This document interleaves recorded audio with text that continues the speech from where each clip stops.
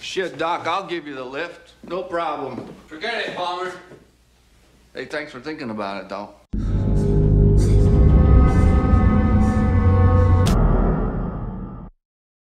From John Carpenter's The Thing, I was looking at making the Palmer costume.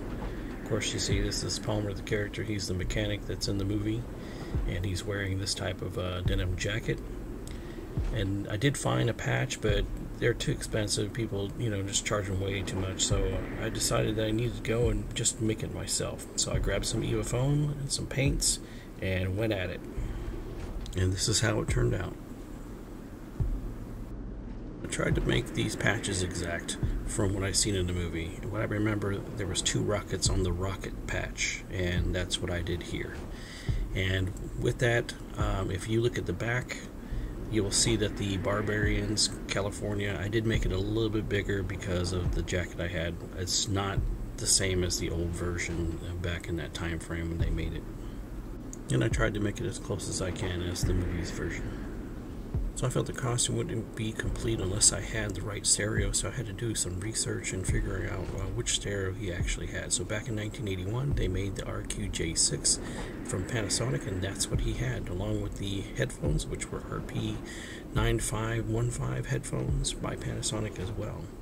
And then I saw that the type of boots he had were biker boots, and I went to go find some, and I actually picked these up from Posh, which was actually a really good deal. Unfortunately, I couldn't find the actual headphones, so I had to make them out of some older headphones, and then the foamies I just made from upholstery foam. Went and shaped them and then dyed them with the synthetic dye, and they turned out great, man. Just awesome. Definitely a hard to find cassette recorder. I was so happy to get that one because it's just about in mint condition, and it even came with the case, which was amazing because it's very hard to find one of these things like on eBay for sale. So, hey man, I got a good deal out of this one, especially for how much I spent.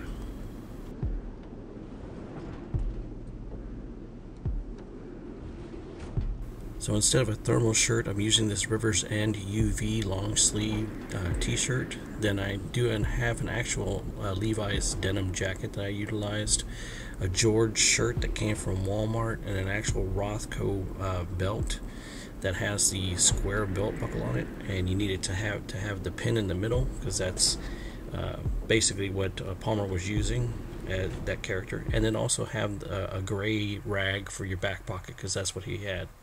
And that is it. Hope you liked the video. Like and subscribe.